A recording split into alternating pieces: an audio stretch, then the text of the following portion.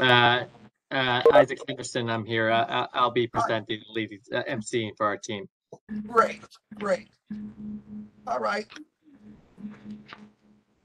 Well, I'll see if you can get in. You have a presentation you want put up?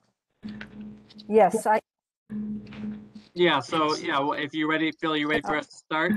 I think I am. Yes, I think we'll go forward now. Okay. Go ahead. So just as way as introduction, I'm Isaac Henderson. I'm the development director at Lend-Lease, overseeing the development of One Job. I'm joined by my colleague Hirosato, who's also here on the phone at Lend-Lease. As most of you know, we purchased the property back in October. And I'm also joined today by James Field, Corner Operations, and Marvel Architects, who are the landscape and waterfront designers, as well as the building architect. And we're really here to show you guys and update you guys where we are on our waterfront design and process. We've done a pretty significant amount of community outreach and met with a number of you already, but we're really sort of anxious to sort of get feedback on our design and just sort of talk with you. I did want to state before we got into the presentation, just to update this group. I know a lot of people, the New York City ferry stop at Greenpoint in the neighborhood, which is associated with the site.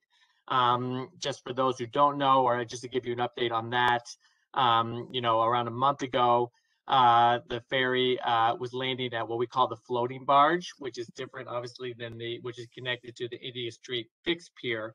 And when it was docking at around 8:43 that evening, it was discovered that the piles that were holding the floating barge were compromised. And at that time, the barge was then taken out of service, and is currently being looked upon. I just want to sort of say the India Street Pier itself remains open. It's structurally sound. It's not a problem. It's just the floating barge which was the issue. This barge was built prior to our owning of the property. But we remain absolutely committed to returning the barge as well as the ferry service there. We view it as a huge amenity resource for the community, as well as for our site degree, but also, as much as we're committed to returning, we also want to make sure that we return it so it's safe. And then also, we also want it to be a sustainable solution. So since it's been taken out of commission, we've been working collaboratively with our partners at EDC in the City of New York, as well as the ferry operator Hornblower, to work with them to navigate this process. So that's sort of step number one. Step number two, we are working and engaged heavily with our engineers to sort of come up with a design solution, which, will definitely modify what was there before to ensure that it's more secure and safe, as well as sort of beginning to navigate, which could be a process to work through the permitting as well, because it will require permits to reinstall the floating barge as well. So we're in the process of sort of navigating that as well. We don't have all the answers today, both on sort of what that final solution is going to be or the time frame. We have an email set up, onejava@lendlease.com, that will be presented to you at the end of the project. Many of you are already on it.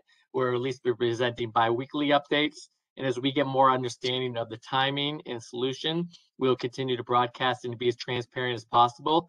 But we really want to make sure that whatever solution we have is safe, secure, and sustainable. And we're working as hard as we possibly can to bring the ferry service back. I see somebody has their hand raised. I don't know if I should be answering. Yeah, I'm Steve Chesler. Yeah, I'm glad to hear considering redesigning that, because sure you're aware this is the second time that there was a problem with the pier. The last time, I guess the ramp fell into the water due to a loose pile or something along those lines. So it's happy to hear that they're considering, I guess redesigning that. Because it appears what this original design is not working, right? Yeah, I mean, I think we're still, Steve, in the process of really understanding fully what happened. Engaging engineers, engaging a metallurgist related to the piles, looking at all those things. But yes, we whatever solution we come up with, we're going to ensure it's going to be different than what was currently there, and it will be, under the consideration to be, safer and more sustainable than it was before. Should I So, share the presentation? Yeah, so why don't we turn to the presentation? Yeah.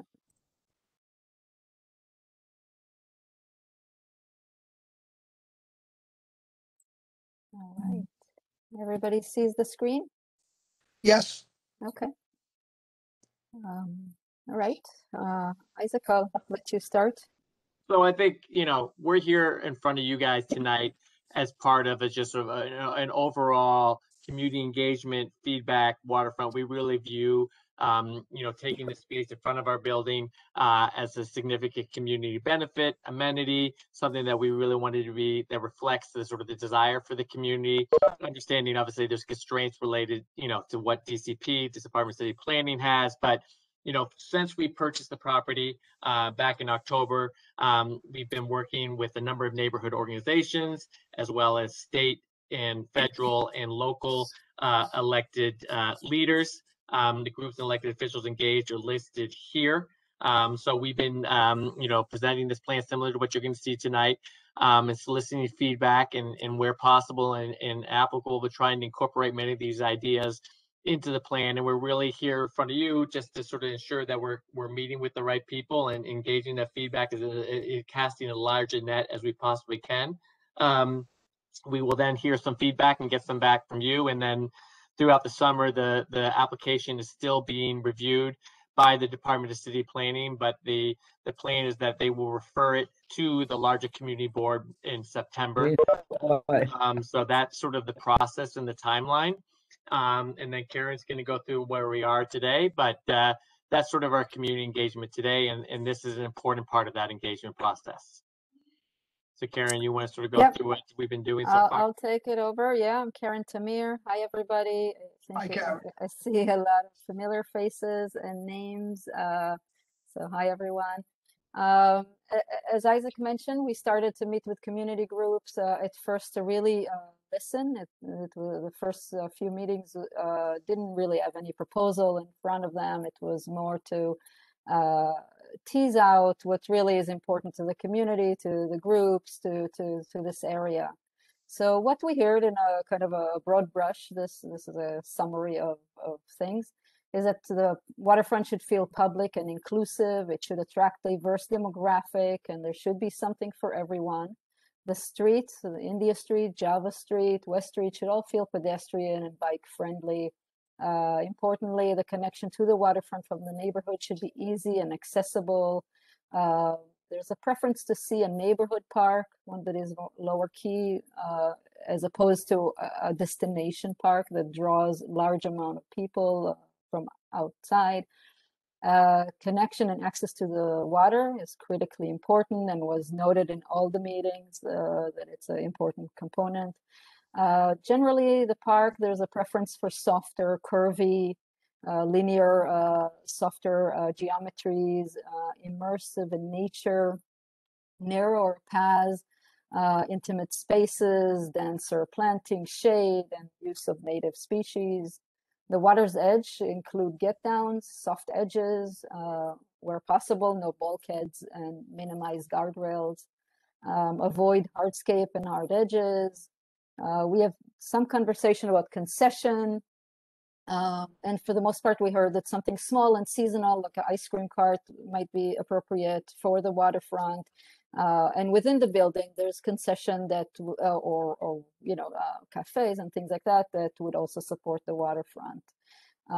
Lighting, keep low levels, intimate, cognizant of wildlife and dark skies. Pier upgrades, their discussion about shelters from the rain, wind, sun, and generally maintenance is preferred to be from the developer to continue to develop this area. Later on, we also heard, over the course of the meeting, that the riprap might prevent close contact with the water. So we were asked about that. Again, the soft line, curvilinear community boat or kayak launch was brought up. And then again, the preference that the maintenance is handled by the owner. and then a desire for waterfront programming for the community.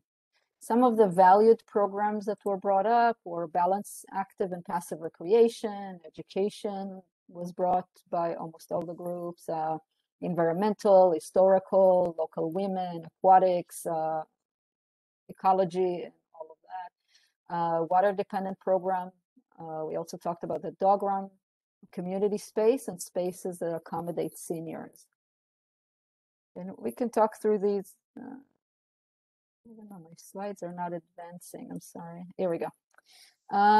So bringing to you, some of you have seen this deck or most of it already, but wanted to bring this slide again just to show where One Java is. It's kind of situated amongst many waterfront lots, and it's really important to us that we are connected. We're connected back to the neighborhood, we're connected to the water, but also north and south to lots that coming online and having a public access area.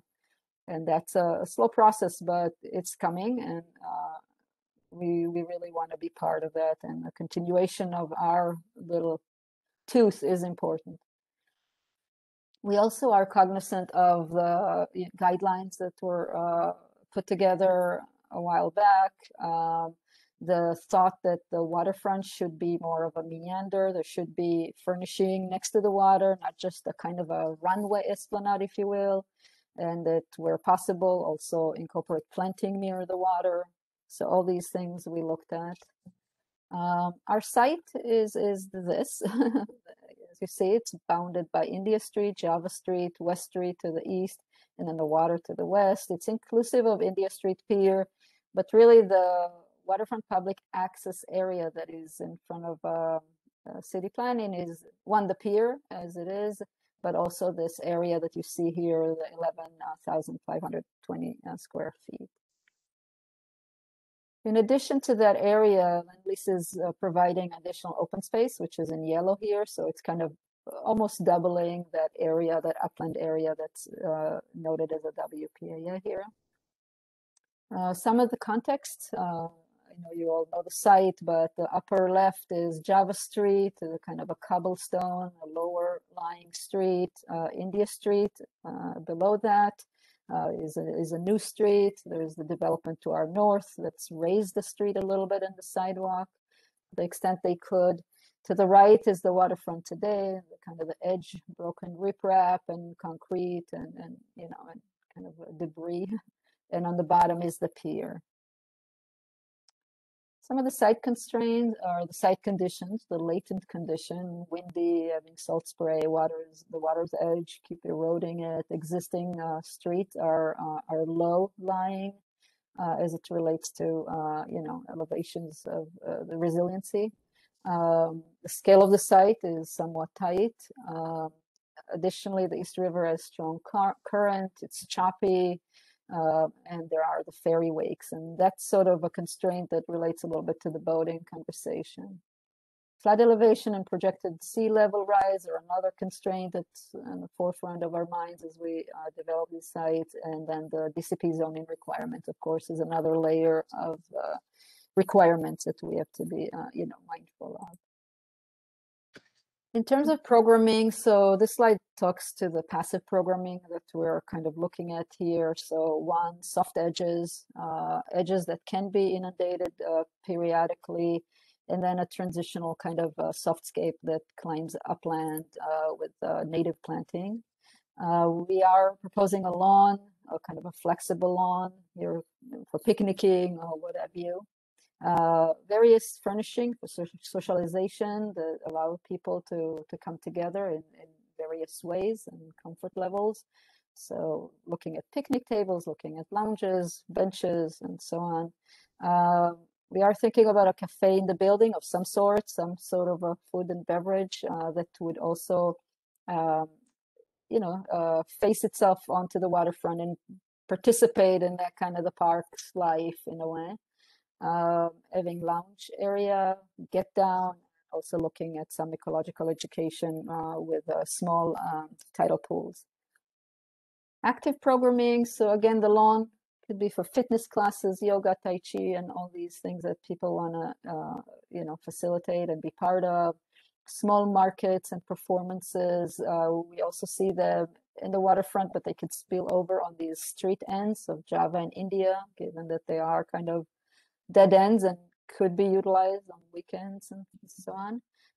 Places for community meetings and community parties, movie nights, family dances, and also workshops that could spill again outside, be it boating, biking, or something like that, that really kind of support activities, local activities. The design is inspired by Greenpoint, the history of boat shipbuilding, long history. So we're kind of taking the element of the slip. I mean, obviously our site is small. These piers are huge, but the slip is a kind of an idea, is something that intrigued us. It's always fascinating getting onto the edge of the slip, right? And kind of being immersed in this waterfront.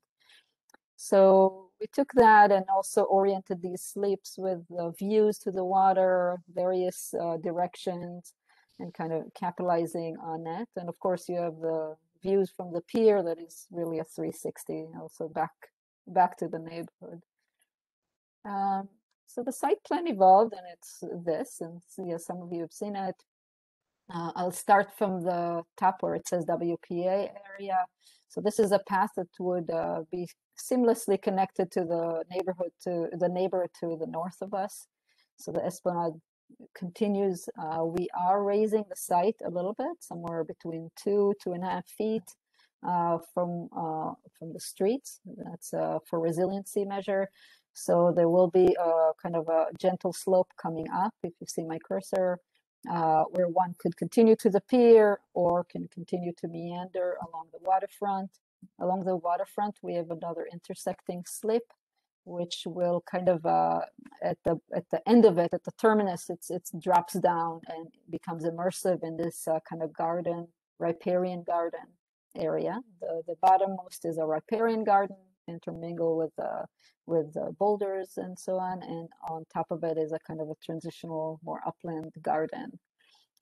Moving on south, we have a few other slips. Each of them terminates slightly differently. And we have the Stony Get Down right south of that, what we call the prow. Stony Get Down will take you down to the water. And south of that, we have a smaller area that is actually a platform where we are cutting a kind of a window to the water below. And that's where we like to put those tidal pools so people can see how they evolve over time, and hopefully life emerges and thrives. And then, south of that, we have what we call the social alcove, kind of a social seating area. As well, next to the pier reveal, there's also a kind of a countertop with movable stools that one can sit on and enjoy the sunset, coffee, or whatnot. And you will see a little bit more of it in the view. Turning onto Java Street here, we have seating steps which face south, with the idea that that too could become a space. So the terminus of Java could become a space that is used also. And we like that idea. So also a nod to that. And then incorporating porch swings, these kind of wide 4 or 5 person swing. It doesn't swing very much, but it swings enough to kind of give you a feel of being on a porch.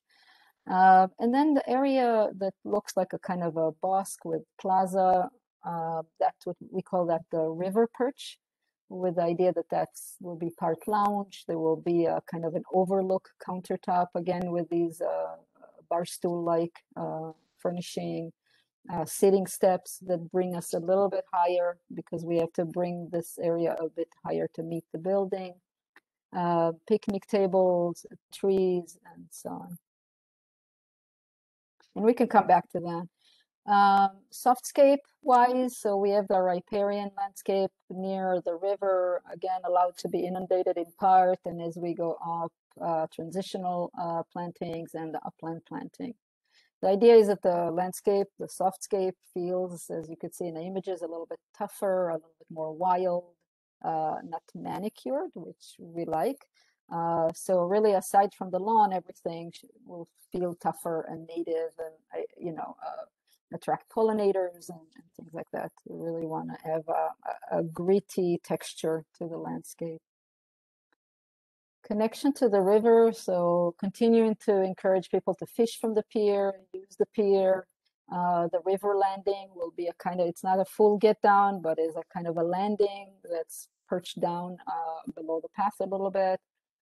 We have the stony get down that brings people down to the water, and then the pier reveal, which can be observed from the top with the tidal pools.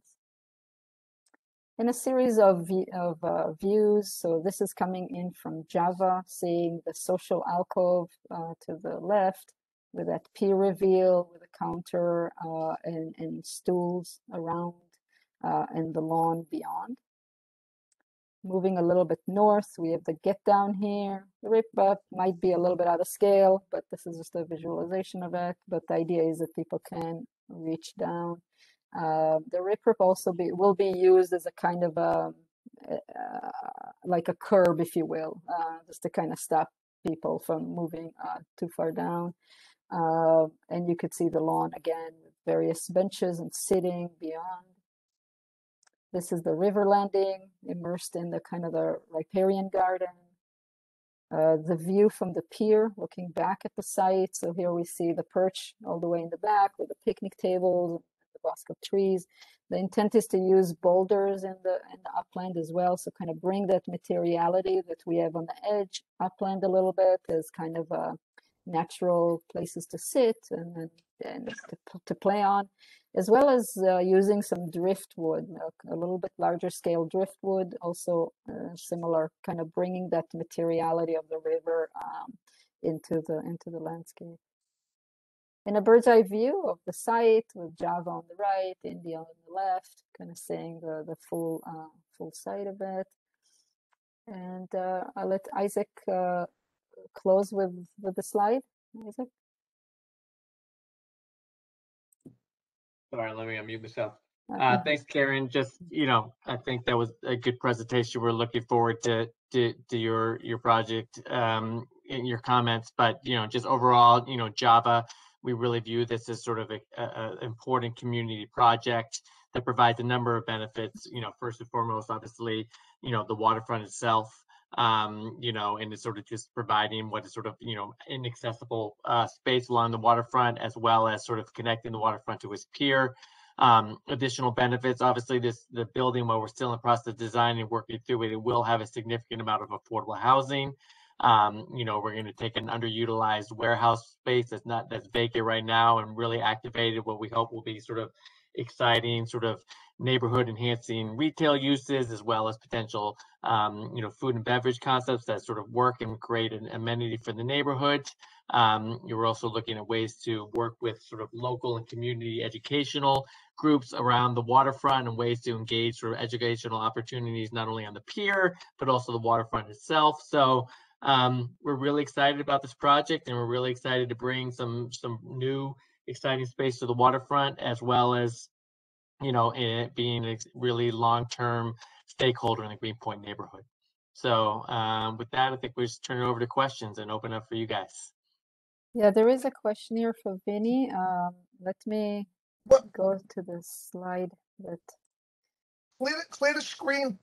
I'd like to start off with questions from the committee, and then we'll move into questions from the community. Okay. I have a question. This is Trina. Where is the restaurant in relation to the plan, and where does the restaurant kind of relate to the plaza?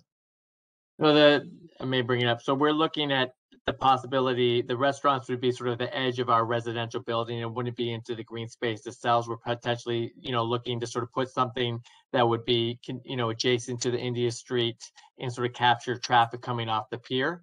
So we're sort of looking sort of that sort of corner there, as well as potentially, over on Java Street as well, on the edge of Java Street in our building, in addition to that. Would there be outdoor seating that's part of the restaurant, or would the outdoor seating be part of the park? Both. We haven't really we don't have an operator, so we don't, we think there would be benefits to having some outdoor seating, but, most of it would be sort of contained either within sort of the restaurant, but there may be opportunities for the sort of eating and outdoor space as well, on the, on the edge of the park as well. Also, have- I jumped in with my question. I want to say how great it looks too. I mean, it's pretty Thank amazing what you. you've been able to put in this small area. Go ahead, Steve. Thanks, Phil. Yeah, thanks a lot for the presentation. Actually, I saw it once before, but it's good to see it again. And yeah, I agree with Trina.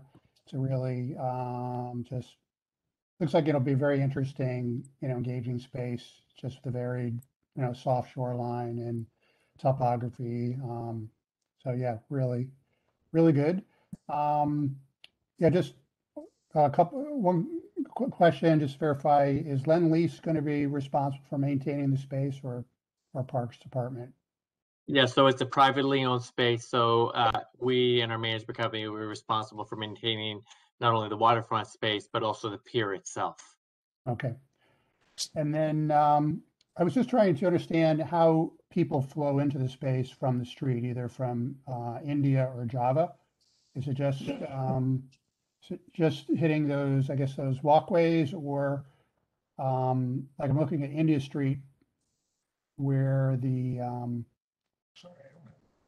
beyond those 3 trees that are, Yeah. can you access the space there or So, just, yeah, yeah, absolutely. So if you come from the sidewalk, that white space there is actually just a continuation of the sidewalk. It should have been gray. And you can come straight on this. There will be a slope here. This is a little area that slopes up, again, because we're raising the waterfront a little bit. One can also access, if there is a cafe here, come through those stairs and come straight to the cafe. Or any of the amenities on the perch, so to speak. One could also, of course, continue to the pier. And if somebody is biking along the waterfront, they can come through, this path here and continue on the waterfront, or just strolling about. So that's on India. On Java, not shown here, but we will have also a set of stairs we're working on now to come into this what we call the landing area here. And then there will be a ramp that takes you up to the waterfront here as well, on the very southern edge of the waterfront. So connecting kind of seamlessly to the same grade as Java. We're not really raising the street. We may, if we can, we'll bring it up as much as we can, but it's very minimal. The lot to the south is not doing anything, so we can't impact them with the drainage. yeah, it's a shame that we'll have the connection into Transmitter Park, that would Yeah, be ideal, Yeah. Yeah, and just one thing, I think I brought this up the previous time, but on the industry pier, the possibility of replacing the cyclone fence with waterfront master plan compliant railing. Yeah, I mean, that's something that we'll continue to have dialogue. It's not in our current plans, but we've heard that comment, and it's something that we'll continue to have dialogue about. Okay, I actually have another question, which Trina, when Katie has her hand up. oh, I'm sorry, I didn't see that. Okay. Go ahead, let her go. We can keep talking. Go ahead, Katie. Thanks, Trina. Thanks, Phil. I have a couple questions, and I too have seen this before. So thank you for bringing it here again. And also, Isaac, I want to thank you too, because since we last spoke, they helped clean up West Street, which had become a crazy dumping ground in recent weeks. So I appreciate that help. A couple of things. I had also mentioned, and I was curious if you had followed up. I'm glad Jen Peterson's on the call. I had suggested getting in touch with the women's group about activating this with memorialization and programming, which is a years long initiative that the several community members have been searching for a site to be able to honor historical women figures. And so I was curious if you all had a chance to discuss it with that group. A couple other questions I have, which are sort of outside Parks purview, but it's related, and that's accessibility, in that, I live on West in India, so I know this block very well. And I find it very problematic that there are no crosswalks, given that this is a major public transportation route. So, you know, if you cross West Street, there are no crosswalks to get to either this park or the park in front of the Greenpoint. So I'm sure that's something that you're looking at, but I think that that's really important for safety. And I'm also very glad, I think it was Steve who said that, I'll just echo his about, you know, the potential of redesigning the pier because you know, as you know, this is such you all have done a lot with a little, but it is a small amount of acreage for the building, and so being able to potentially move out and capture the pier as would be amazing. So so thank you. I think that that's all the questions I have right now.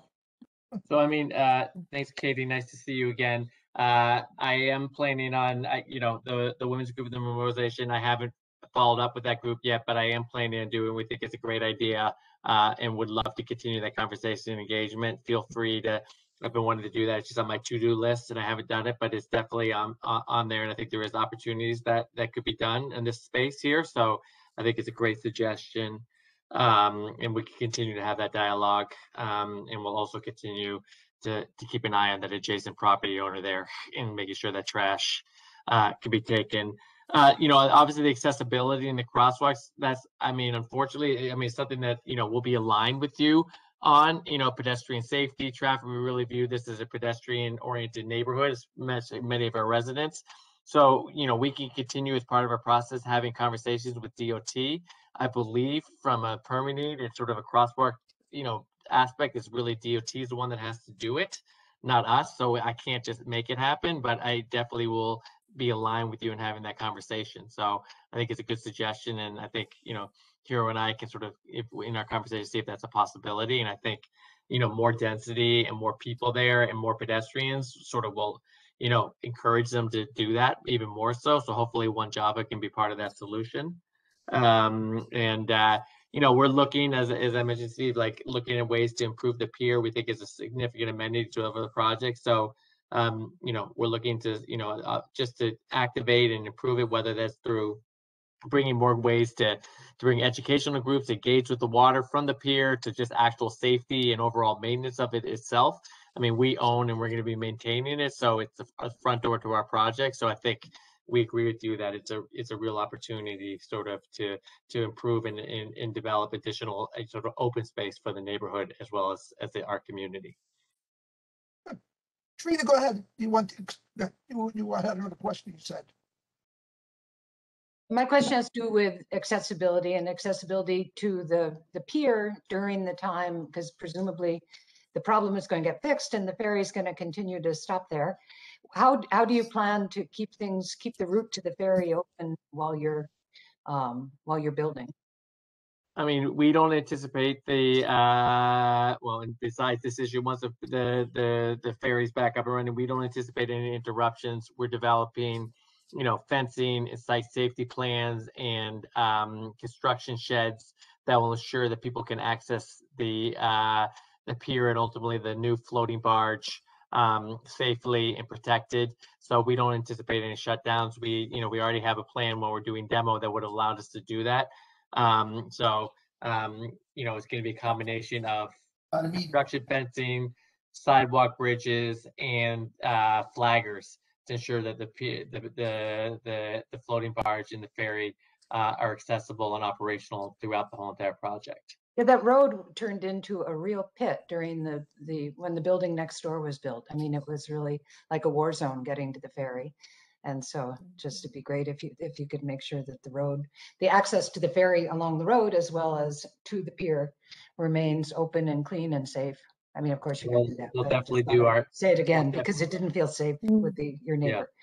We'll definitely try our best to do that. And, you know, again, you know, we'll also make sure that everybody has the One Job at lendlease.com. So if you have specific concerns throughout the construction, we try to take people's feedback and safety concerns and do as much as we can throughout the process.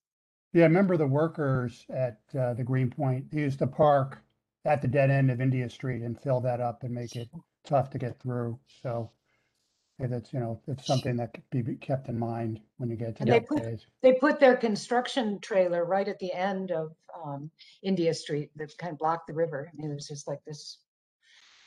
It wasn't nice. Okay. That's great feedback. Thank you. I have I a, don't see any, you go ahead, Svante, because I don't see anybody else's hands, so please go ahead. okay, thank you, Phil. Well, I believe my fellow member said a lot of things. I'm online, so I don't know if I want to make more question. I understand that clearly a lot of the icon, they indicate things that exist somewhere else. So probably we're gonna need to see more detailed design about bench, table, and so many other things, and probably a little bit more opportunity to comment this concept. One thing I overheard is about restaurant, and I want to have clarification what kind of activity where that is going to be in regard to this waterfront little park, which still is never going to be sufficient. We lacking open space, so it's great that we're going to have this one. And Trina, as mentioned before, last night we're until midnight to an SLA committee meeting, not because we're a member of the committee, but because we're a member of this community, and the Greenpoint Coalition has been doing a lot of work trying to contain the number of the license. And so I want to understand what kind of activity you envision there, because I will fear that I love not to have a restaurant or a bar prevail and impact this park, which is very valuable. We have so many license right now. We have lost entirely business diversity in Greenpoint, on Franklin Corridor, on Greenpoint Avenue. Practically 95% of the retail storefront right now, some are dying. They all been substituted during COVID. The one that couldn't continue to exist by bar and restaurant. So this is very critical for this community. I believe even for you, you're going to develop. You'll want to make sure they will continue to have a diverse retail environment.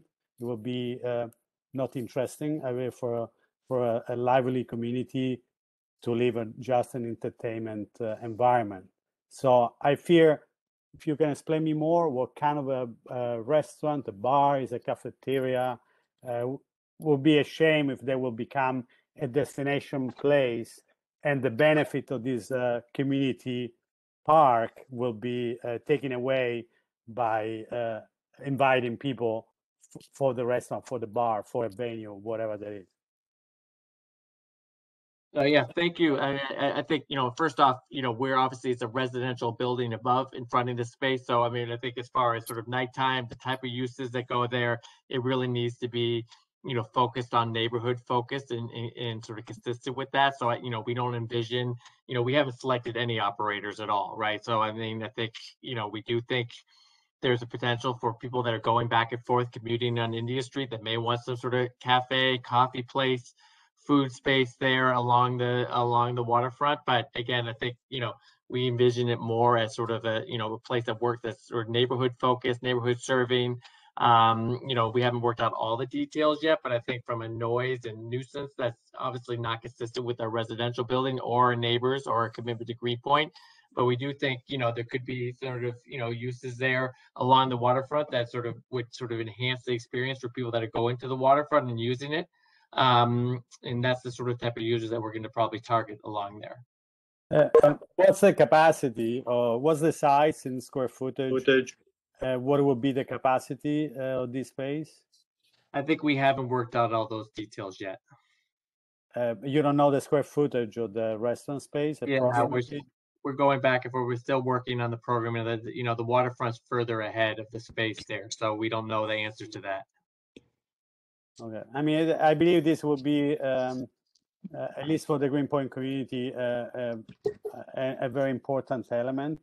Be nice to know at a certain point because it will determine also the destiny and the impact on this valuable green space that you are going to Yeah, create. we think, we value, we really view the green space as something that serves the community, right? We wouldn't want to bring in uses that would deter from that.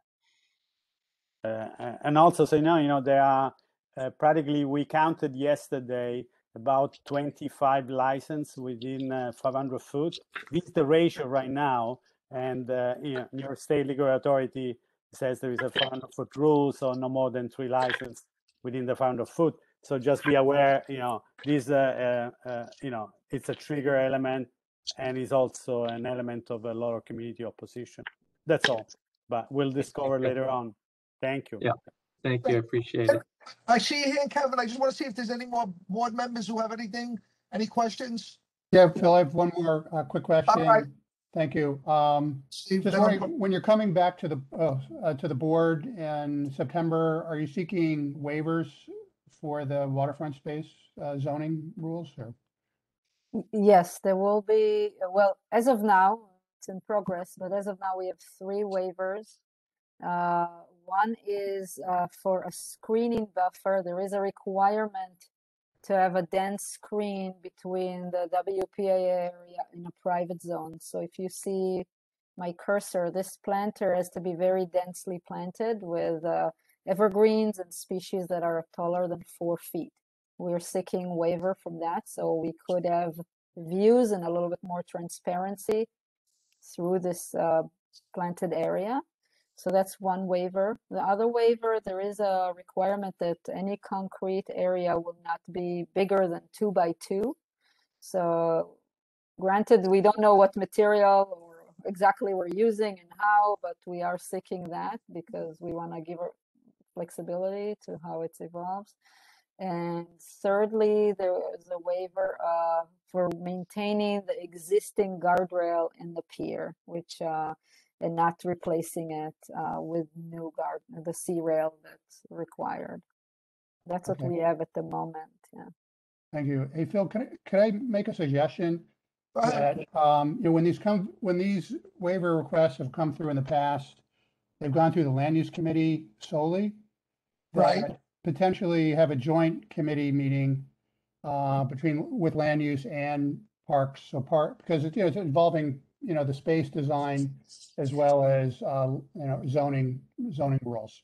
Right, but they have to go to land use for that, right? Right. Inevitably, the land use committee but I thought maybe we could inform their decision since this is also involving design to a degree. But, yeah, definitely, yeah. Steve. When I know they're coming, we could ask to just be part of that meeting. We'll have a joint meeting with them, so because it affects us. Right. Good idea. Could I just ask for clarification? Is it 40 feet, the red box? Is that 40 feet across? And so the part above where the trees are, that's extra? So you're giving the community that's beyond what's required? The WPA area is actually 60 feet. There's 40 feet for the shore public walkway, and then additional 20 feet for what is called supplemental public access area. So it's 60. We are also not shown here, we didn't designate it for this meeting, but there is a 10-foot PAA strip, which is public access area that has no zoning, mandates. Your other slide above shows the colored one up. Maybe I don't know what this slide is. Numbers. It doesn't show the dimensions, but so this is the green is 60, and then there's the yellow at the very narrowest area is 10. Yeah. And is that mandated, or is that where it says additional? Is that something you're that's not maybe mandated. extra? That's extra.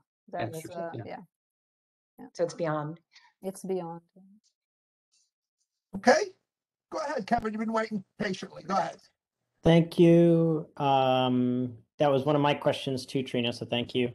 I guess I had a couple questions. One is how much is it being? You said it was being raised. How high is it being raised? Do you have like a topographic map of that or anything? I don't have the grading here. We can certainly bring it next time or circulate it. The sidewalk is at about 7.4, I want to say, at the corner, the east corner of the WPA area, We're climbing as we come up. It's at about 8.8 to 9. So you're looking at 1.5 feet actually at the beginning. Similarly at Java, except the Java is a little lower. We're starting from 6.4 to climbing to 8.4. Where it comes a little higher is at the very middle here, where we have another access on the perch, which is another inclined slope, bringing the perch a little bit higher because we want to mediate the elevation with the building uses. So, so the perch is at 12 at the highest point. Okay. And is the back of it is like, basically, does that mean that like is the whole back of it at 12 or just the center of it is it 12? So the building where you see doors and all that, it's 12. At the footing here of this kind of what I call the PAA, sort of a landing here, this is a 10. So we are climbing 2 more feet up on the perch. Again, it's resiliency, but it's also because of building codes, we have to be higher. So, you know. Okay. Do you have the total square footage of the new public space that's being developed here, both the one that you're required to give and the additional, what the total, not counting the pier, but what is the developed public space? What's the total square footage? The WPAA area is about 11,500. And then I don't have offhand this area, the additional area. No. Okay. So I guess you don't know the total. No. Okay. Sorry. I think we know the public space, but it's probably, yeah, we can get that information. Yeah. Okay. That was just kind of so nuts and bolts. I was wondering with the concrete and the pathways themselves, because there is so much of it, and I like it. You know, it's nice. And I appreciate the kind of connection back to the old dock slips. But one of my concerns is about materials, because there is a bit of concrete up top and the paths themselves. Are you thinking about porous pavers? You know, I just think about, you know, how much that area around Industry Pier was flooding, and we talked about that. You know, and the water that we're expecting in this space as time goes on. And I didn't see that much about stormwater retention or rain retention, porous pavers, or any types of other material conversation, which I think is really, really important here. Yeah, we're not there. Definitely not on the paver material. We do know that we want the slips to feel like they are kind of recognizable as slips, you know, in their vocabulary. But we're not there yet. Yeah, so maybe next time we can. We just don't have it yet. You mean you have not had a conversation about materials? Correct. Except, I mean, the furnishing we did, and the furnishing as they are now, they are wood slats with steel support, galvanized steel or painted steel, could be D. You know, the paving is not something that's, you know, city planning really mandates, except for that one regulation. So we have not yet delved into it. So that's Actually, can I tap into this, please? sure. Yeah, actually, as a matter of fact, we have a 2005 Waterfront Master Plan, and that's actually mandates what kind of paver. There is all vocabulary. We spoke about that in the past, from railing to the asphalt pavers, and so we do have a vocabulary. As a matter of fact, you know, looking at the design, which personally I mentioned before, I see images about things that were happening somewhere else in the icon, but I understood this was a concept. And I mentioned before that I was hoping at a certain point we're entering into the detail, but I consider paramount the idea that we have a master plan from lighting, from railing. The goal should be that the entire waterfront at a certain point, when fully connected, should be harmoniously represented by a design language, which is consistent to that master plan that the community work out for, you know, for a long time. Yeah. Understood. I just want to add that the C rail around the platform will be the the required sea rail that you have everywhere, as well as the lighting. There'll be the Flushing Meadow lighting that's on the pier and everywhere else. So some continuity definitely is there. It's really the paving we have not worked out yet. We will look at the guidelines and see what you had. I don't recall off the top what was. No, the original. I can confirm the paving are asphalt paving. Transmitter Park is actually a very good example.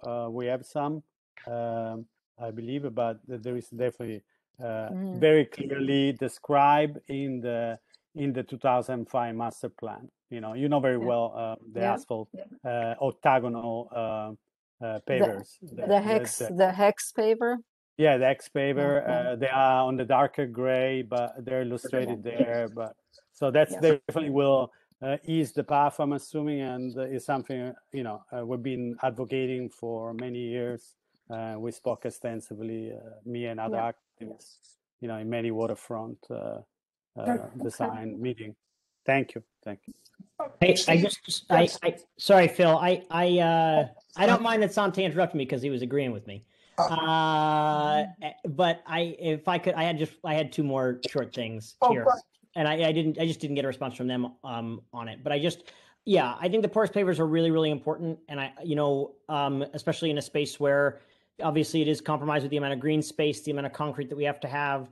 To have that there, I think is really vital. And I just, if there was a letter of support or a vote, that's happening here on this, that if it could include that ask of the developers in recognition that this is an area that, is deeply vulnerable to climate emergency. So that's just something that, if that's possible to add in a letter or vote here, I think it would be good, and also keeping with the 2005 plan.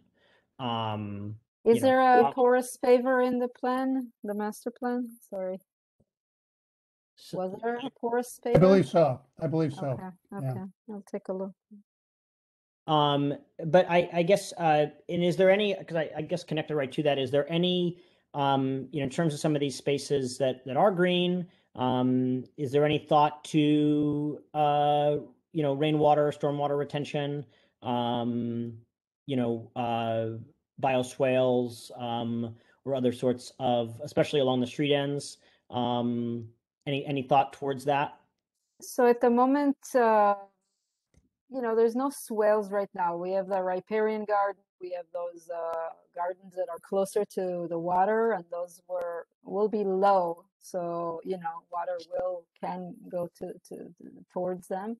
I would say that we definitely will direct, say, runoff from, say, that that pathway into planters and so on. But we don't have our drainage plan per se yet. Do you know when you might have that? I think in the fall for sure. That's our next, our next thing will be to get more technical on all aspects here. Sure. Yeah, I similarly to the pavers, I think it's just really important for these parks to be building that in, and not as an after the fact sort of thing. And I just think that, like, obviously you guys are here now, that if that can be kept in mind for any plan that you're bringing back here in the fall. Yeah. I had one more question, and thank you.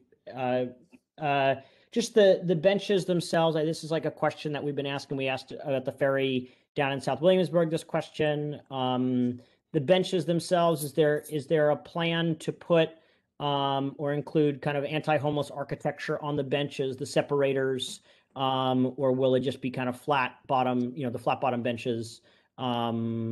Is that something? I know you said you had made plans for the furnishings. Do those include separators that would stop someone from, inclining?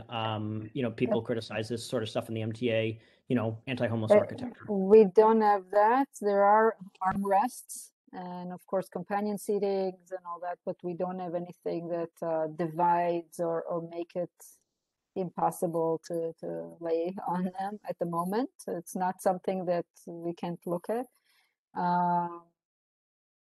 Yeah, so that's that. Yeah. Okay. All right. Great. That's it. Thank you. Go ahead, Steve. Yeah, there were a couple of comments in the chat. Go ahead, Steve. One of them, Oh. Vinny from Piccolo from Parks asked if we could see one of the slides at the beginning that showed the parcel map. Yep. Just to see, you got that, Vin? Gotcha. I meant the other one, just with the different properties next to it labeled, just so I could see. It had like all the little tags of like where it fit in the. Yeah. Yep. Number Right. 4. Yep. Thank you so much. Sure. And then Maureen asked about the cat colony. It's still active? If it is, will it be relocated? I think we had this conversation early in the discussion, and we were put in contact with somebody who believed we understood, and we were told through those conversations that it wasn't active right now. But I'm happy to get in contact with anybody related to the cat colony if that's information is different than what I've been told. Anything else, Stephen? I don't see that. Well, Kevin's asking, there's a way, how can we follow up to get the total square footage of the total? Well, Kevin had brought up a point about, I don't think we can really take a motion on this because it's not a completed project right now. And Right. we're really just here. We're here just to sort of update you guys. Right. It's not really, Right. it's really something that we're coming for support, and it's just sort of part of our community outreach. So that wasn't really sort of the intent. I think the DCP will formally refer it to its application to the larger community board in September, Right. for referral. That's sort of the process, but. Yeah, this Steve, is what do you the, think, Steve? And I think the total square footage that I understand, we should double check, is around 18,000 total. Okay. What? So Steve, Hero, it's texted that to me. Hero's managing it. I think he had mentioned that doesn't include the pier, right, Hero? Right, excluding the pier. So it's 11,500 for the WPAA, just under 14,000 for the pier, and then the additional open space is about 6,000 square feet. So getting back to what I said, what does the committee want to do? Do you want to make any motions on this right now, or do you want to hold off?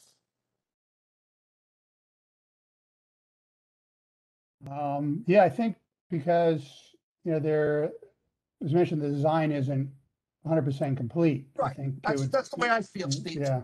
I feel, we could, you said already, we're gonna come back to it when they go to land use and all, so we'll get a better feel of what it looks like, and maybe we could take our final vote at that time. How's that sound? Yeah. But I think the things that were brought up at this meeting are things that we expect to see or expect to be Right, addressed in exactly. some way when you bring it back. Yeah, so Yeah. with that, I think we'll hold off.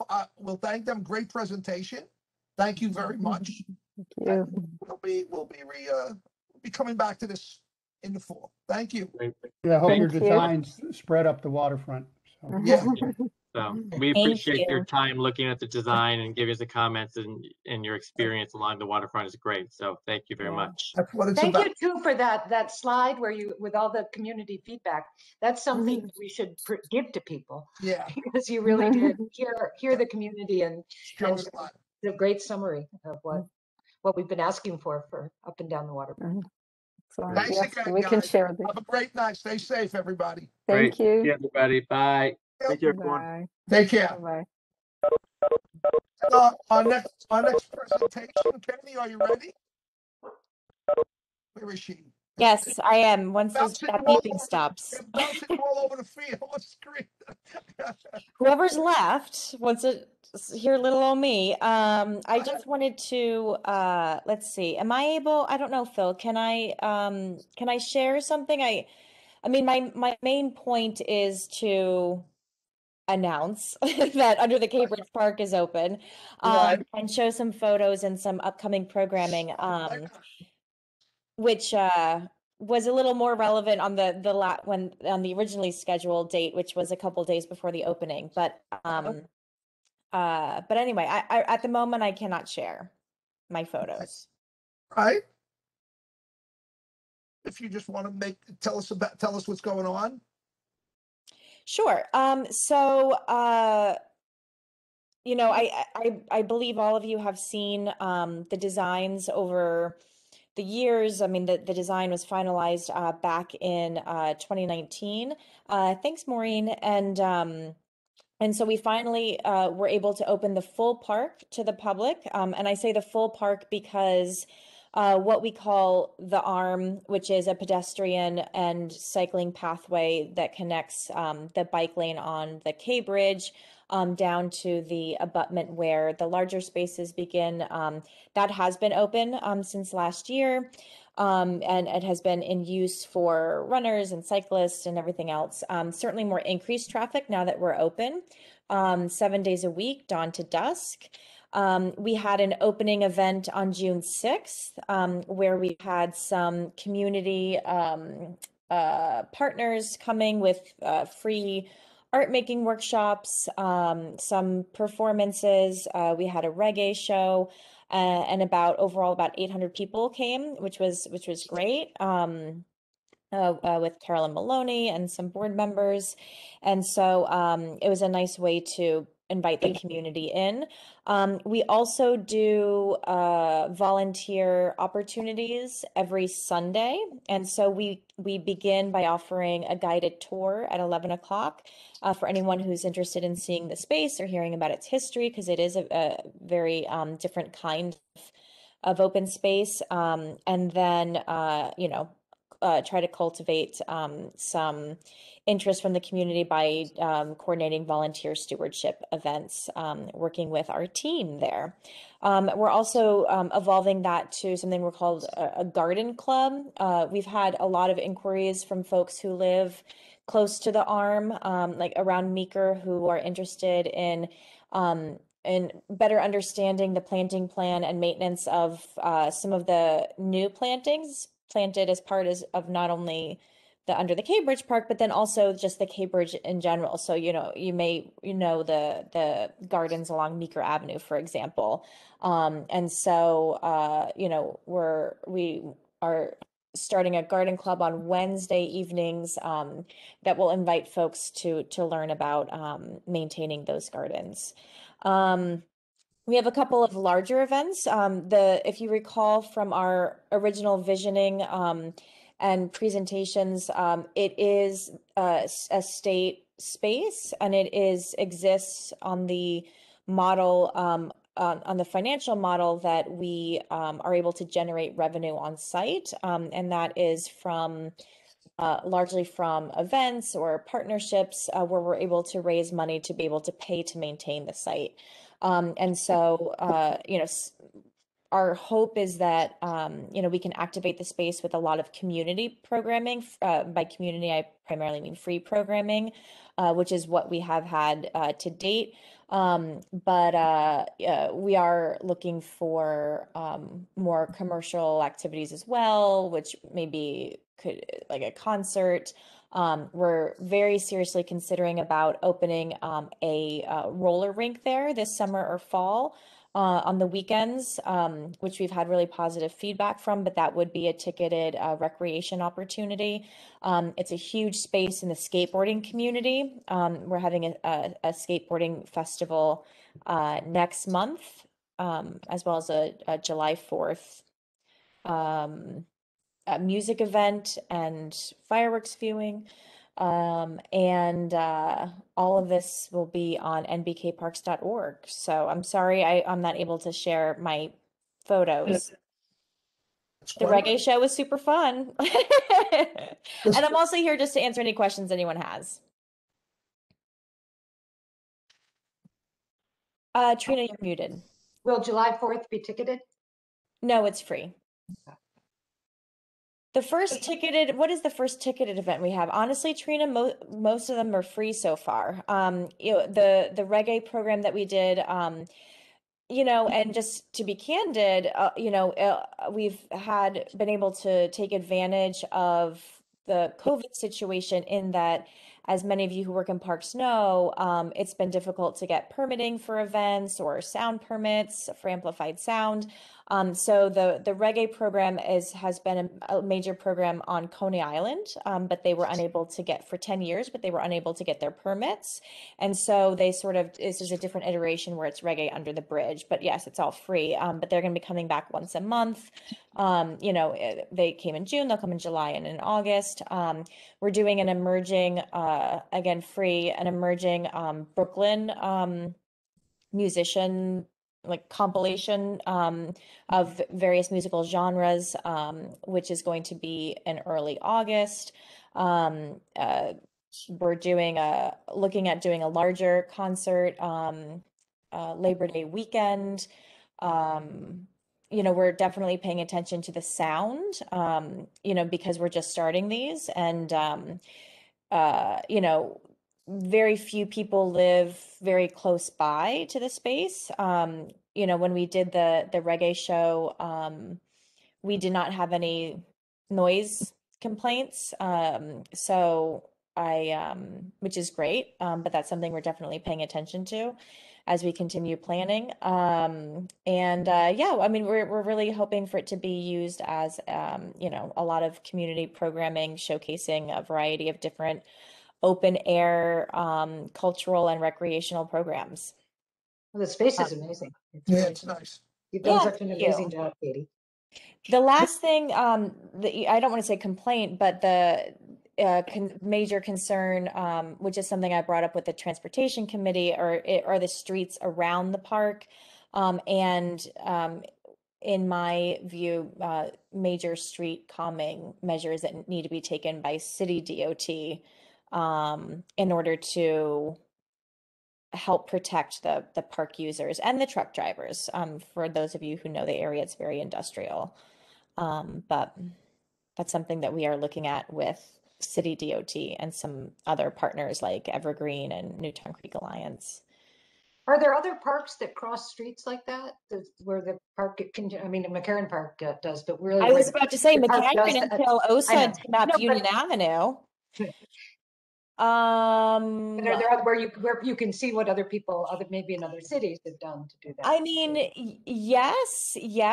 But this is going to be distinct because it's not just any street. These are heavily industrial used streets that have been in kind of no man's land since they've been operating there for decades, for a generation.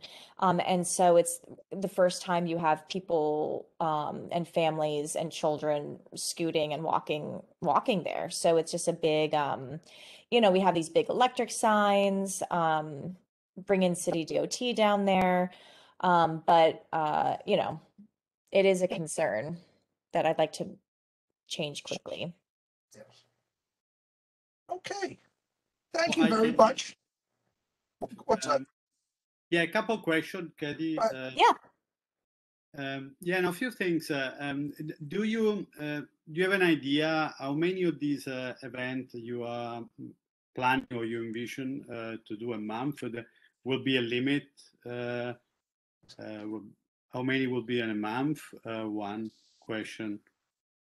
And will they happen during only the summertime? I mean, probably I know it's evolving, and so it's not fully clear, but just for community additional input, be great probably when that is more clear to you to have a better idea. So, I mean, at the we're not so much looking at quantity, but what makes sense at the moment. And at the moment, what makes sense is looking at Sundays, because the industry that's around there, they're open the majority of waking hours, Monday through Saturday. And so until we feel a little bit better about essentially like the public and the businesses working together, it's still very new. We're really focusing on Sundays at the moment. And so that would, if we were to program every Sunday, that would be 4 times a month. The first time we're doing beyond that, I think, is the fall, where we have a light installation festival that is supposed to take place over 3 nights. And, you know, that's not a music show, that's an art show using light as a medium, which we thought would be a good approach to the space artistically. And so, yeah, so in the future, you know, it's hard to say. I mean, but then again, you know, if you're at the roller rink would be more than that, right? So I don't know if you mean just any program, because that would be a recreational feature that, you know, if it would probably be Saturdays and Sundays. No, I mean, one thought it was because I believe you expressed, I was glad you did the same concern, of which, you know, it was sound. And I remember when Open Space Alliance, and you didn't have a position at the time with organization when there were concerts on Kent, and, you know, and definitely there is a different density, different population, you know, it became controversial at a certain point, you know, there were community issue, and so that's why. So I don't know exactly any detail there, and definitely on the good things there is an industrial area, and you just mentioned that, but there is also some residents there. So I was concerned, and I know you're not aware fully, you know, because sounds unfortunately travel. You know, for us living on the other side of Greenpoint when the concerts were on Kent. You know, for the people that were here and the one that were not in the Hamptons or somewhere else, you know, that was definitely, you know, was an issue. I remember, you know, I was personally affected, so I would not be affected for by sure. I mean, I wasn't working at OSA, but I was very involved with OSA at the time. Yeah, and I mean, you know, I could hear the concerts from my place, and I'm like, again, on Weston India. So and I know, yeah, and I know the repercussions. And so I was very pleased at, you know, our reggae show, which was using about, you know, 200 amps. And once we went into the second parcel, you couldn't really hear it. So so I was happy about that. When you can hear, when you can hear things that are happening, because that's something we were paying attention to. And when I say things, I mean, you guys all know and have heard of like those roving car gangs and things like that. And they're always playing really loud music and you don't know where it's coming from. And, you know, sometimes I was concerned. This is when the park was closed. I was concerned because I would see on Twitter, oh, you know, someone's partying it under the K. So go over there thinking someone broke in. It's actually happening in Queens, whatever they were doing. But yeah, so I'm very aware that sound travels. So it's something that we're paying attention to. And I think that, you know, we're lucky that people live far away. And if we are disturbing those people, you know, we'll figure out how to move forward and certainly be in contact with them because many of them have reached out about our garden club. So hopefully they'll be on our team and comfortable just giving us a call and letting us know they have an issue. Yeah, and also, you know, Sante, you're on mute. I forgot. Yeah, no, definitely. You know, you answer already to several points. A genuine concern. You know, I know there are portion of community maybe a little bit more vulnerable. Probably we kind of privileged here. We had the ability to be more verbal. You know, and you know, and make sure, you know, things were changed. So I want to make sure also, you know, that something like that can be under your attention. You know, and make sure that, you know. The more vulnerable portion of community, you know, kind of regarded. That's all.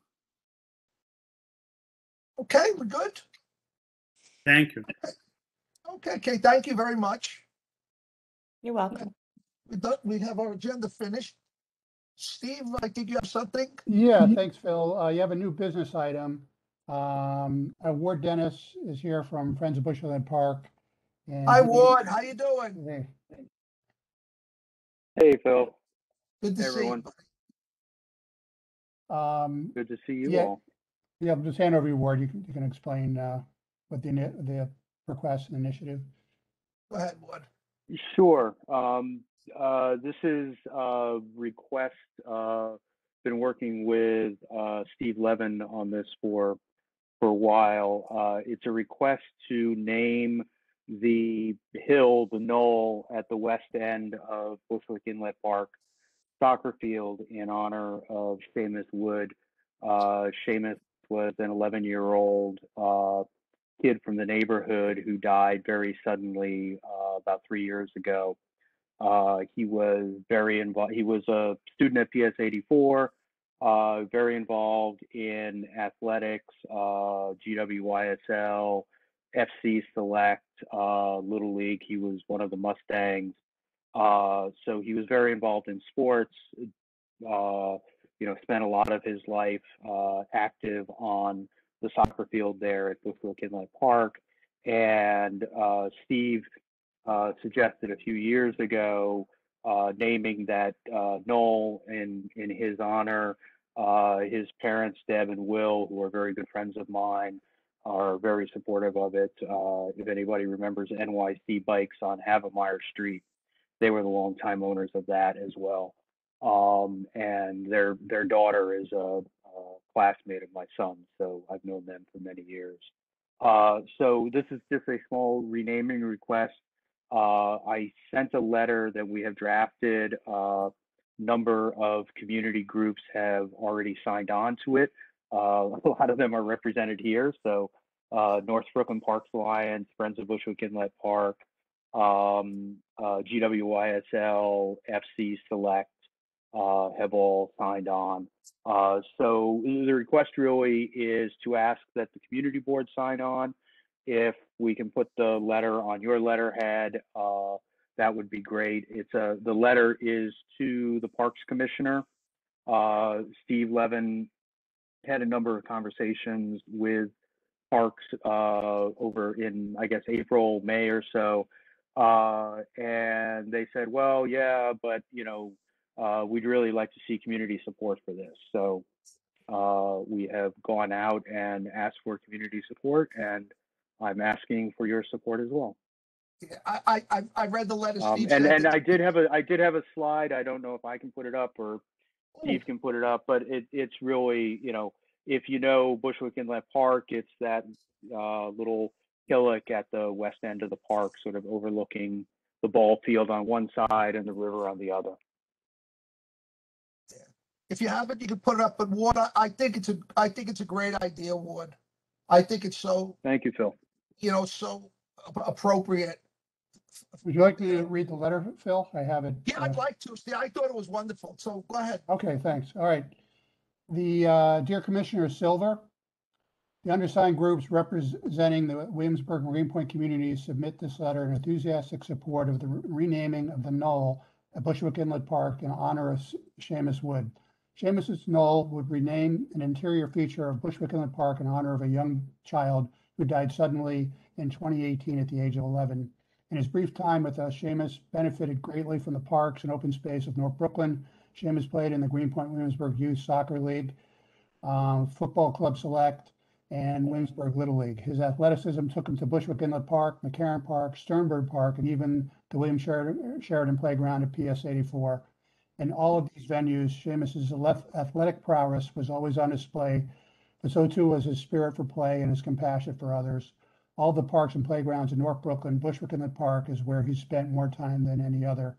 Following his death in 2018, the Wood family and local residents began a tradition of holding Seamus's Field Day at Bushwick Inlet Park. Sadly, COVID canceled the 2020 version of Seamus's Field Day, but we all look forward to gathering again this year for an afternoon of fun and games in Bushwick Inlet Park. The knoll at the west end of the park overlooking the soccer field where Seamus excelled in life and where community gathers to remember him each year is a place of repose and reflection, the perfect location to honor Seamus's memory. Based on the strong, enthusiastic support of the community and local elected officials, and on Seamus Wood's strong affiliation with Bushwick Inlet Park during his life and beyond, we ask that you approve the renaming of this interior feature, Seamus's Knoll, in his honor. As you near your last days at the Arsenal, we'd also like to take this opportunity to thank you for your commitment to the city of New York over the past almost 7 years. Through programs such as the Open Parks Initiative, you've championed a more vibrant, open, inclusive park system that has benefited all New Yorkers. Wish you the best of luck in your future endeavors, and we thank you for your consideration of this request. Yours sincerely, Community Board 1 Brooklyn, North Brooklyn Parks Alliance, Friends of Bushwick Park, Greenpoint Williamsburg Youth Soccer League, FC Select, North Brooklyn Neighbors, and Williamsburg Little League. That's it. I would like to make. And embarrassingly, I forgot to mention North Brooklyn Neighbors, but. Wait. Yes, Can Jen. you change the last one sentence in that letter, Steve? I think it would be after, you're talking to Silver, right? Yeah. You do remember that he has been the sole person that has stopped the women's swim, and he stood up, and blocked the women's swim. So we can you work it in a way that it's not saying he's so wonderful on everything? He's not. He didn't. You would have other people disagreeing with the letter there. Jan, I will see what I can do.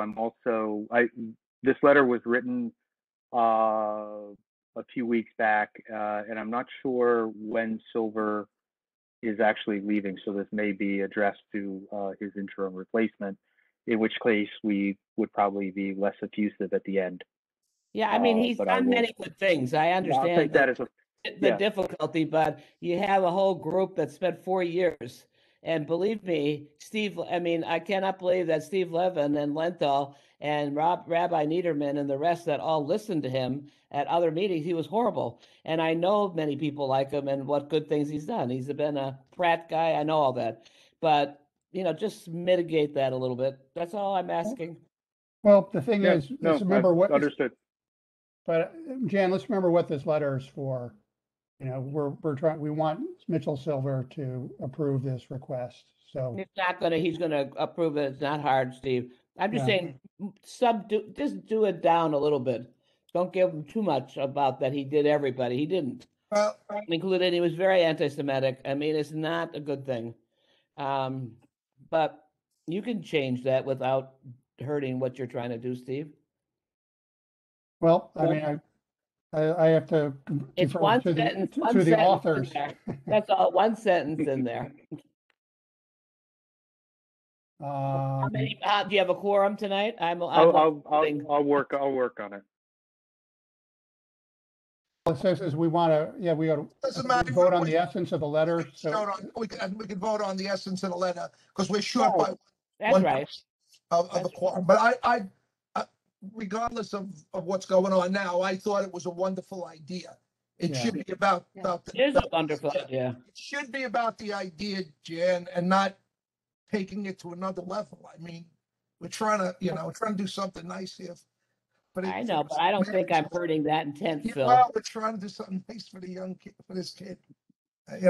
Democracy. I know it's very hard for progressive people to have democracy. We can have different opinions and not be. I know that, but I don't need to be insulted because. Can I make a motion to approve the letter with a thought to modifying the intensity of the ending? I'll second that. I'll second. Ooh. Okay. Well, you have no quorum. You could do a consensus vote, but you have no quorum. Consensus vote.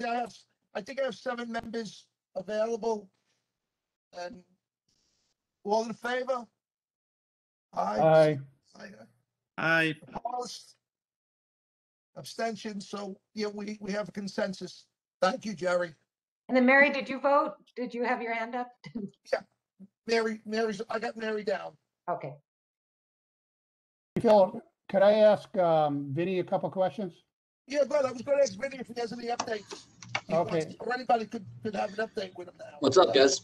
Yeah. Hey, Vinny, do you have any news on where the Motiva project is at? Is it still in design? Has it moved into procurement yet?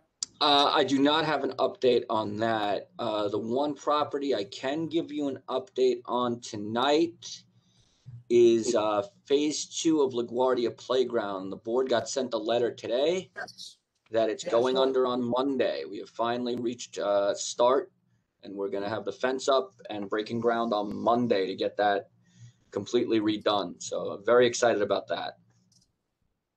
Hey, Vinny, I saw that announcement, so that's great. Congratulations. I was curious, have y'all talk to El Puente about that update? I'm not sure if they were on the initial outreach. I can look into that though. Okay, thank you. Could you also ask about Motiva and see if there's any update about Motiva? Yeah, I can definitely. I'll send an email once we get off chat. I'll send an email to our capital team and see if El Puente was consulted about LaGuardia and an update on Motiva for you. That's not a problem. Annie, did you say when the Met Pool is going to open? No, I did not. I did not. I asked and I was not given an answer yet. And what are any indoor pools opening in the city? There is definitely like a case by case basis of some recreation centers reopening. It's not wholesale yet. They're sort of coming online one at a time. And you see, that's why we're watching it closely, because we keep wondering how you're moving on Met Pool. It's not me. It's not my decision. But yes, I hear you, and I made them aware of There was there was a letter sent to the community board. I know. Response regarding Metropolitan Pool. I just want to make sure you saw that. I didn't see the letter back, the response, no. This was on Monday. As you're probably aware, on Monday, June 14th, the first phase. Do you want me to read it? Just say when. I think it's when Well, is the it's pool not going gonna- to open? doesn't say when. Yeah, that's the real issue. You know, and the feeling is people are really watching closely, and this goes to you, Steve, and others that were just getting a little worried about what I'm saying, is that there's a lot of concern that people are really not, they're trying to downgrade this pool and forget the women's swim, that the Met Pool in general, that they're running it into the ground by not programming properly, not using it properly, and opening it up, and people are not getting that. And now people need recreation, and water is one of the big things. So I'm just saying there's bigger issues besides just the women's swim that people are quite concerned about and have been for a while. So just want to put that down. And one small other gender issue, since I'm here, is that this is very small. We long time ago approved the Francis Hamburger Park by Lindsay. Do you remember that, Bill? Yes. Never does the Parks Department call it the Francis Hamburger Park. It's not Hamburger Park. It's Francis Hamburger, and it was named that after, and probably Phil and I are the only two people on here that knew Francis Hamburger, right? But she was an outstanding leader for a long time, and we wanted to make sure that people saw that this woman that fought for this park and did all this work in Lindsay was honored, and then they keep taking the name away. So if we could just put in the minutes that we would appreciate if the Parks Department not only changed the sign, because we had to spend a year trying to get them to put the proper sign up, but that they would call it that. So definitely. One step at a time for all of us. Yeah, kind of bring up one more thing. Folks are probably aware, you know, it was a horrible tragedy at Domino Park with that gentleman who he was, I guess, trying to retrieve a volleyball, and he fell into the river and drowned. Wow. But there was no portable flotation devices or anything like that available. So I'm just wondering if, you know, Parks Department consider installing those in the waterfront parks. Since it happened in North Brooklyn, like in Transmitter, North Newtown Barge, etc. And at the end of Manhattan Avenue, the boat launch. Do you Steve, think we should write a letter? When did that happen, Steve? What I understand is that this man was playing volleyball, Right. and he went to try and, you know, to catch a ball, and he went over the railing into the river, and I guess the currents are so strong and chaotic there that I don't know where he was sucked in, but he drowned. And I don't know if there were other extenuating circumstances. Right. I was made aware that, if I understand, but maybe Vinny can correct me, that there was no like life-preserving equipment there that someone could have thrown into him. Right. So. Well, Domino's 100% out of our purview, but as far as life-saving apparatus, are you talking about like one of the red ice ladders? Are you talking about a ring? What are you thinking, Steve? Well, ring initially comes to mind, just a flotation device or something that could be thrown to a person or someone could take into the water to help someone. I don't know if anything beyond that would, but that's what I'm thinking. At the end of Manhattan Avenue, the boat launch, they have a life preserver there with a rope. That might be appropriate. I don't know. I don't know if that would have made a difference with that domino, but it just came to mind. But you know what, Steve? It's a great idea. This is the first time it's been brought up, but it's a good idea maybe to implement it into all these parks that are opening up along the waterfront now. And we should tell them this happened here. Why don't it's just something to add on? Should explore it, then come back with us and tell us what they think needs to be done, because that's right. This is new things, more waterfront. And we're opening up parks all along the waterfront. So yep, that's right. Safety is the #1 issue here. So guess what? Unmute, my friend. They got to unmute you, Ward. Sorry. There you go. I thought I had unmuted. Since I'm here, I seem to remember that Hudson River Park has some kind of like flotation devices, throwable life sling kind of things. I know I've seen them in other parks, particularly on the Esplanade, where you have like the railings and you have that hard edge where people can go over. Yeah, and I think from what I understand from the news, that like Hudson River Park, it's like the pier structure too, so where he like went under it and couldn't hold on, or so not to say not to have it at like Bushwick Inlet Park where there's the step down, right? But that would be much more difficult than if you're further out in a pier situation and get under this structure. I think it's a great idea. It's a good safety. It's a good safety item. So I think it's good to add on. Yes, Kevin. Go ahead. Thanks. Vinny, I know last time, just because this is the last Parks meeting before the summer, last time, or the last 2 meetings, I brought up the cone triangle down at Division in Bedford that had been locked, that little triangle green space that had been locked out all of COVID and continued to be locked. And Mary said there was, that y'all would be working to get an update on that, what the deal with that was, or whether it could be opened. Do you have any update on that, Vinny? Yeah. Sorry, I think that kind of got lost in the shuffle when it switched over from me to Mary as the primary. I had mentioned after conferring with the staff that it was beginning to be locked because of a strict amount of dog overuse in the area that was affecting the parcel. But we're going to open it on a trial basis and see, if you're telling me it's still not open, then I'll get that lock clip for you. But okay, I had given it. I'd not been down there probably since in a couple weeks, but yeah. You've got Kevin. I think you've got my email. Just follow up with me. If it's still locked, I'll get it clipped for you this week. Okay. Great. Thanks, Vinny. Okay, everybody, we're good. Thank you very much. Great meeting, everybody. Ward, nice to see you, pal. Bill, thank you so much. Good to see everybody. Let me just say this. I hope this is our last meeting like this. I hope next time we meet, we're together again. Yeah, that would be a beautiful thing. It would be. It really would. Stay safe.